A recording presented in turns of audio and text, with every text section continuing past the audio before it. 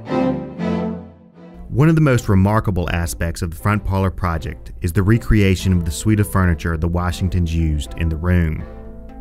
The suite was exceptional in 18th century Virginia because of the lavish use of expensive textiles and the large amount of labor required to make them.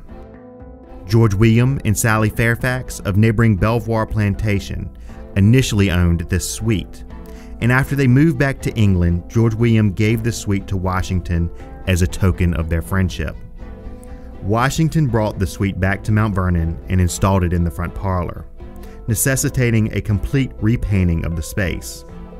Over the course of the last 2 years, Mount Vernon curators researched the proper appearance of the sofa and chairs utilizing documentary evidence and surviving 18th century chairs in England. Leroy Graves of Colonial Williamsburg recreated the chairs for the parlor utilizing the most accurate process possible. Chair makers made the frames to the specifications of the upholsterer, who had already planned out the height of the upholstery and its final look. The next step is the application of the base layer of jute webbing. Graves first nails it to one rail and he then pulls it taut so that it will not later go slack.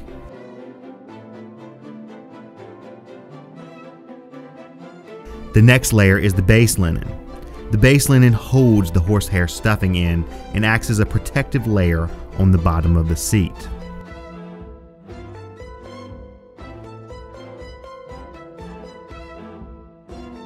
Graves then attaches jute webbing strips to the sides and back of the chair.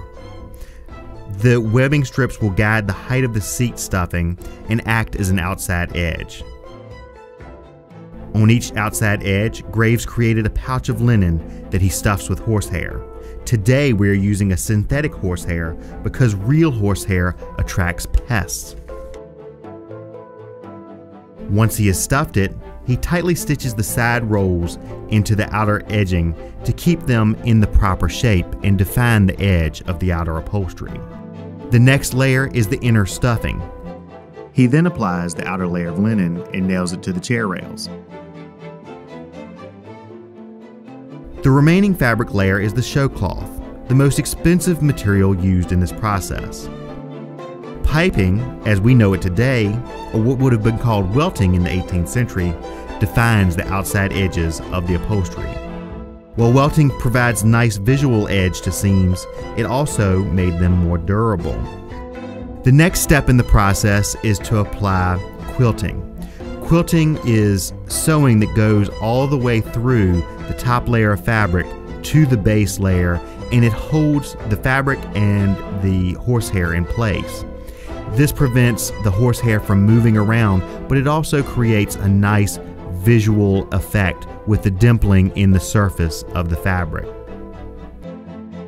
And the last step in the recreation of these chairs is the application of solid cast brass nails, or what we call today brass tacks.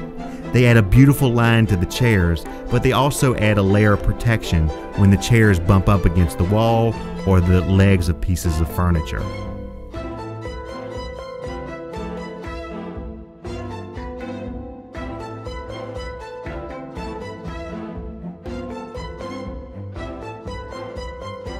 Click the subscribe button below and the bell icon to get notifications for new videos about George Washington and behind-the-scenes work at Mount Vernon.